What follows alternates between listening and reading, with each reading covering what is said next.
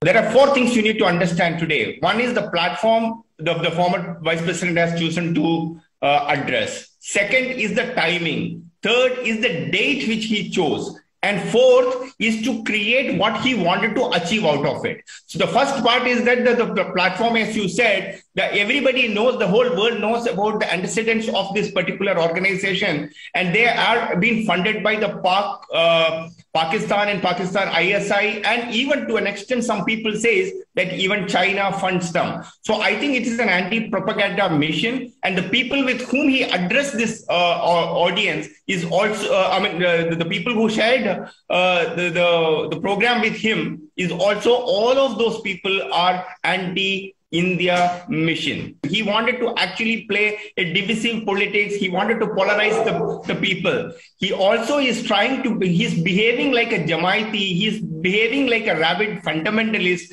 and rather than as